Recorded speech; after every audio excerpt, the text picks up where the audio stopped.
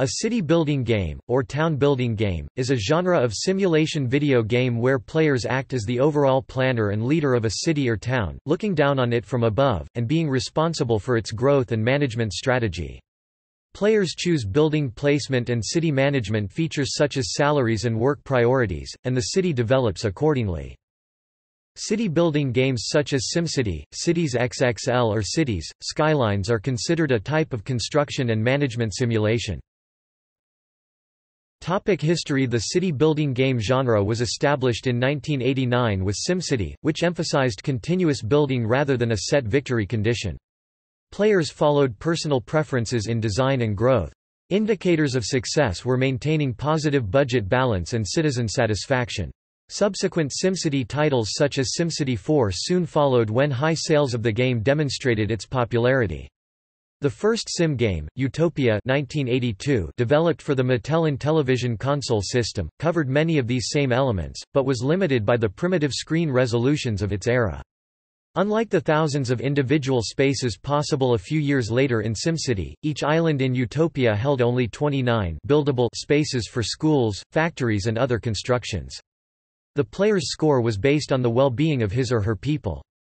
A second boost in genre popularity came in 1993 with the release of Caesar, a game which modeled cities in ancient Rome, replacing electricity and mass transit with aqueducts and roads. Subsequent titles in the city-building series followed, all modeling cities in past civilizations. The Dungeons & Dragons PC game Stronghold appeared in 1993, and was advertised as SimCity meets D&D in 3D. Elves, humans and dwarves each built neighborhoods with unique architecture within the player's town. The title also had elements of real-time strategy games when enemies attacked the city, and the line between city building and RTS games has often been blurred with this kind of hybrid title. True 3D graphics were not yet possible at that time, so the advertised 3D was actually a clever use of 2D graphics and isometric projection with mathematically generated terrain and overlaid bitmaps and sprites. The Anno series started in 1998 and established a high level of detail in graphics as well as an intense economy simulation and a distinct gameplay. SimCity 4, released in 2003, was praised as a standard setter of the genre and still widely regarded as the best game in the genre, even a decade after its release, but others suggest that the game has too steep of a learning curve and was too complex for a casual player. Subsequent games in the series attempted to remedy this, such as SimCity Societies 2007, which did not further deepen the gameplay along the line of city simulation but incorporates different gameplay elements such as social management. The changes to the formula polarized critics and its fan base alike. The reboot, SimCity, attempted to bring the franchise back to its roots but was panned by critics and traditional fans for its forced online requirements, bugs in simulation, missing promised features and restrictions on city size.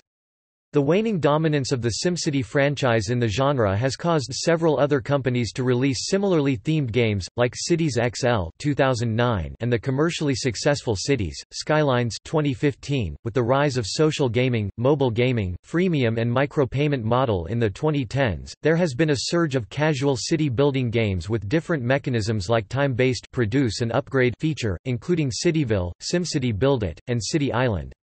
Despite the fact that most traditional followers of the genre does not like these games, they have gained greater success around the world than prior city-building games.